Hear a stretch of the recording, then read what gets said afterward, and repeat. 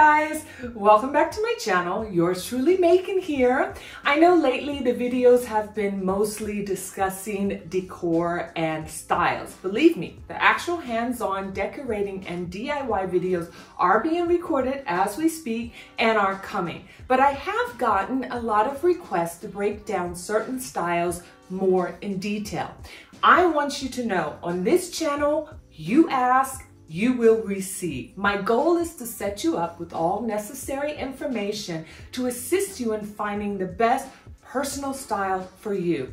No influencer coercion here. This is all about you. Mrs. Freelove asked me to explore new traditional style. Hello, love, and much love from Munich. So join me as I take on the challenge of transforming each room in your home into a new traditional style masterpiece. Let's get started.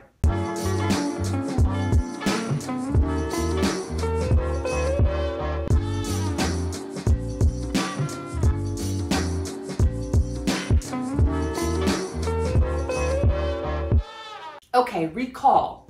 Traditional style is timeless, classical furniture and lines combined with 18th century and 19th century, meaning 1700s to 1800s art and artifacts and antiques. Traditional style has been making a comeback, but our homes, especially the structural architecture in modern times, has changed to meet our current needs. Think open concept, larger kitchens with modern aspects like large islands, reduction of elaborate molding and interior architectural detail, larger windows, open access to our gardens and nature, probably a pool. This has influenced the evolution of new or neo-traditional style. The furniture is still classic and timeless, but losing some of its curve and decorative look. No more Chesterfield sofas or Queen Anne chairs. Very sleek, minimal extras. Take the frill away from curtains and furniture accents. Not all designers would agree with me on the next design aspect, but do you think I care?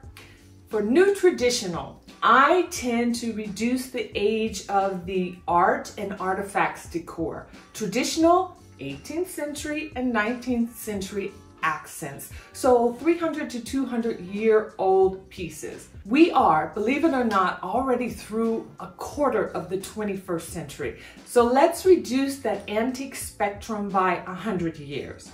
Meaning mixing in antiques and art no older than 200 to 100 years old. Think 1820 to 1920 or 30s, or just everything from very late 1800s to the first 2 decades of the 1900s. That will significantly give a fresher and more modern feel to your traditional style, fitting more to your modern home design. You could also incorporate the sleeker designs of the late Empire period, which lasted until the late 1820s, but nothing older. Think that Art Nouveau and Art Deco piece, Impressionist or Expressionist art, no mid-century pieces, but maybe here or there a little brutalism. Actually, one of my favorite design eras. Very short-lived, but impactful. Don't know any style since the 1950s it does not complement. Okay, I know now I need a video covering brutalism. I'm on it. Okay, time to break down room for room. Starting with our modern kitchens. Example of an earlier traditional kitchen, much like mine, complete, separate, and timeless. And let's look at how kitchens really looked in the 19th century, let's say late 1800s. Didn't really have islands, but maybe a table centered in the kitchen if it was large enough. Now modern times, the kitchen is open, more marble or granite has replaced wood, large island, open concept to family or eating areas. Let's first consider the perfect island. I feel this is where you should keep the most late 1800s accents and influences. Dark wood, more decorative, but not too decorative edges. Or incorporate a complete antique dresser / console into a more modern, sleek, contemporary design like here. Absolutely gorgeous. Or a complete antique island. Do not forget antique lighting and kitchen fixtures. Maybe your bar stools for the island are Victorian. You must also never forget architectural details. Look at some of these pics again. Notice the coffered ceilings. The traditional antique details don't always have to lie in the art, artifacts, or furniture, but also in the architecture, i.e. ceiling details, coffered or crown molding. But remember, a tick simpler. We have moved the antique influence era up 100 years. Jugendstil and Art Deco have great design structure, but are not so elaborate. Wall details like certain wallpaper and wood paneling or wall moldings, and the use of copper as your main metal accent. Copper is so very late 1800s and making a comeback, just like chrome. So that makes it also what? Also contemporary. Okay, now let's turn that kitchen around. Remember, it is open to another area. What is now there? Are we going to have a breakfast nook, full dining area, or open to the family room, or all of the above? Again, choose your traditional accents within architecture.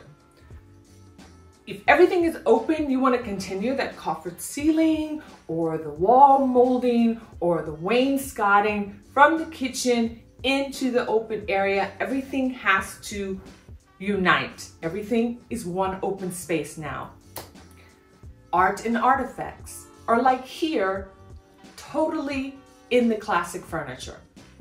Now, let's skip over to powder rooms. They have not really changed over the last 100 years. Just maybe have become more abundant in homes. I believe powder rooms are where you can let every design idea loose. Not much is going to change between a traditional and a neo-traditional style powder room. It is a small room with a toilet and a sink. A more modern one may have a sleeker contemporary sink cabinet and marble instead of wood. But the traditional style can come from the wallpaper, millwork, mirrors, lighting, or art. Same with the primary bathroom. What was earlier smaller and confined has become more open and vast, maybe even opening up to walk-in closets and dressing rooms. Keep the traditional accents in the millwork, antique cabinets. Think of my antique cabinet in my bathroom, okay? Mirrors, lighting, and artwork. Keep it the traditional aspects in those things. I especially love this bathroom. See this? The millwork on the bathtub surround. The antique cabinet used under the sink. The mirror, sconces, artwork, etc. In the dressing area, think of cabinet detail accents. A simple decorative antique door or drawer pull could be enough and keep everything else simple and contemporary. As well as maybe just a complete antique cabinet in the middle of the dressing room, similar to the kitchen island ideas. You guys, I know the majority of us, and us includes me, myself, and I also, don't have the space for many of these design layouts I am showing here, but it is always easier to reduce and design a smaller space. What is hard is a larger space to feel and coordinate. For this reason, I show the larger space layouts. If your space is smaller, then choose the 1 or 2 best, not only aesthetic, but functional pieces for you to incorporate in your interior design. Okay, let's move on to the bedroom. before, in more traditional home layouts, a study/lounge or reading room/library or drawing room was separate from our bedrooms. But in most modern homes, if small or large, we have combined a relaxing sitting area, even if it's just very minimum, one armchair and a tiny table in our bedrooms. If you choose a more contemporary bed with simple contemporary nightstands, then in your seating area is where the space is to bring in those traditional pieces through the style of the armchair or your reading lamp, the table, or the piece of artwork, or vice versa. When your bed is traditional, let's imagine a beautiful wood antique piece, or maybe just the nightstands or the antique influence. Then your seating area should be more sleek, lined, and contemporary. And from late 1800s to Art Deco art can adorn your walls, and don't forget a beautiful statement mirror. Okay, some people, which I feel is very beautiful when it comes to traditional style, is the curtain accents that hang behind your headboard. If you're gonna go for something like that, then let's get away from this more elaborate traditional style and go for something like this, more contemporary and just sleek with the curtains. But my suggestion is to get that perfect traditional style, throw up a mirror over those curtains or a beautiful piece of traditional art. Okay guys, I would love to backtrack to the living room. What if your open kitchen open to an eating area and family room, okay? And you have a totally separate, more formal living room.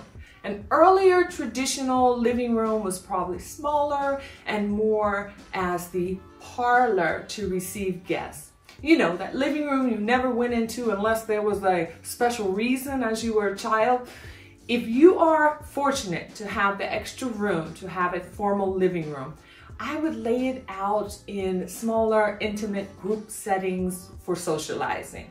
You can go with more contemporary, simple, but smaller sofas to get more than one in the space to set up the main gathering area. Think about my Cork-Consetta sofas, which are a great example of timeless design and not dateable.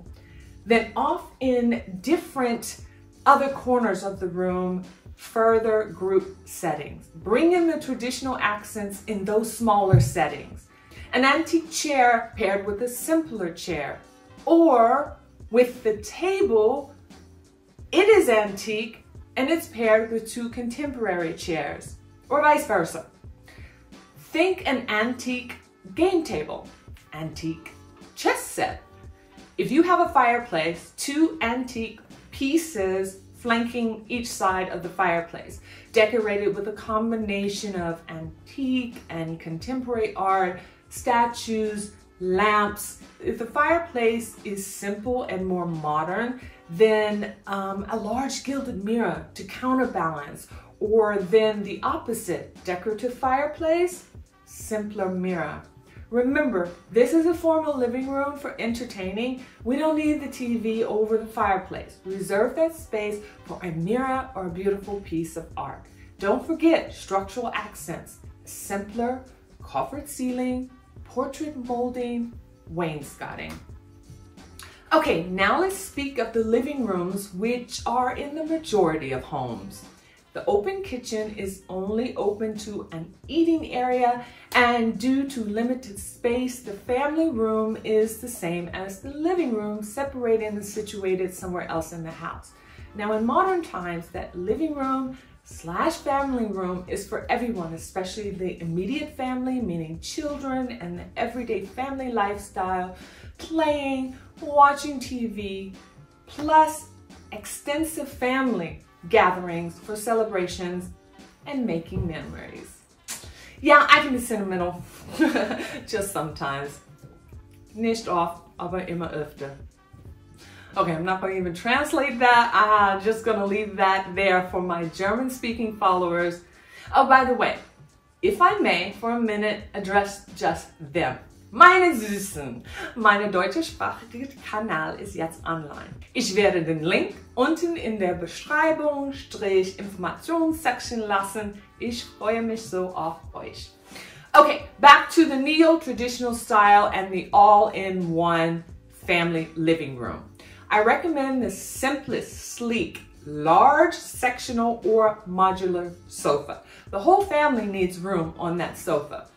Cover it in a very good performance fabric that is resistant to everything. Children, pets, many family gatherings, and will last many, many years. If you want a couple of more sensitive antique pieces, create a smaller sitting area off to the side where the children not necessarily sit or play, you know, just for adults. If you have a large window, maybe build a window seat under that window and possibly built-ins on each side of the window. These built-ins provide a ton of space to display traditional antiques, you know, out of the reach of children, antique books, all the family pictures framed in antique frames. The best traditional pieces, I believe, to bring in such an inclusive family room are ones from grandparents and great-grandparents. You know, ones you remember as a child and you can tell stories about to your children or guests. They have more sentimental value and not high monetary value. So the family room is livable and not like in a museum afraid the kids or the golden doodle will destroy something. And try to keep the fireplace and the surrounding artwork, sconces, and ceiling light as traditional as possible. Even if you upgrade from a wood burning to a more modern and better functioning for your modern lifestyle gas fireplace, keep the aesthetics classic and old world. A beautiful, cozy, large wood antique coffee table, I believe, is a must. Room for games and puzzles. Possibly cover it with a glass top to preserve and protect until the kids are older. Reminds me of something I saw newly. This Baker coffee table is a beautiful addition as well. But like I said, with children, things happen, and my daughter was taking her nail polish off on the table, which kills me. And that's my point. You know, I look at that now and I kind of miss that she was 6 years old and doing that because she's 11 now. But the point is that my gorgeous coffee table has a mark on it, but that's my point. You gotta live and learn with it all. Remember that a well-lived-in home is going to collect flaws over the years. The last tip I want to give has to do with the curtains. Recall some of the frill from traditional style has been reduced in new traditional style, and windows are much larger in modern homes. So keep your curtains simple. No more valances, highly decorative trim. Imagine all that on a large scale now. All the decor attention is then hogged up from the curtains. We are going for simpler curtains, similar to what I showed you earlier as bed curtain decor. Maybe consider one of my tips I always use in designing my home. Curtains and the walls are the exact same color. It allows a more cohesive blank canvas, and the artwork, wall sconces, and structural accents are not competing with the curtains.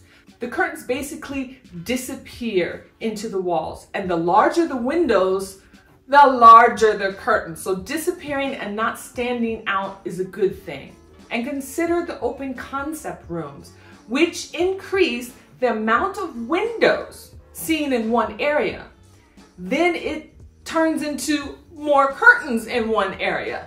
So all one color for the curtains blending into the wall is ideal. Oh, and don't forget about layering those antique rugs all through the home. Different rugs in different areas are a great way to help section off different areas in an open concept. Don't forget, my apartment is dated from the late 1800s. But we also have incorporated the modern open concept by tearing down a wall here, creating a large open dining and living room space. I have one rug under the dining room table and a cluster of different rugs here in the living area defining each area. Okay, it's clear that that is the dining room because the dining table is there and here are couches, but you know what I mean. It gives each space a little of its own character. And there, the colors are not exactly as all the colors I used here, but all my curtains on both sides there are all the same color and don't clash with anything because they blend into the wall, and my wall color works with everything.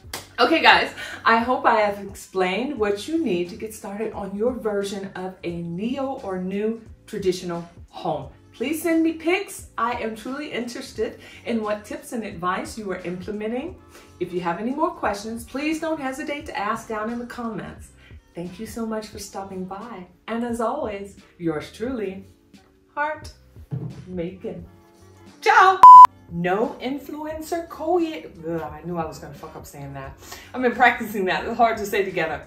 No influencer coercion. Door or drawer. A simple decorative antique door or drawer. I'm saying it right? Drawer. Okay.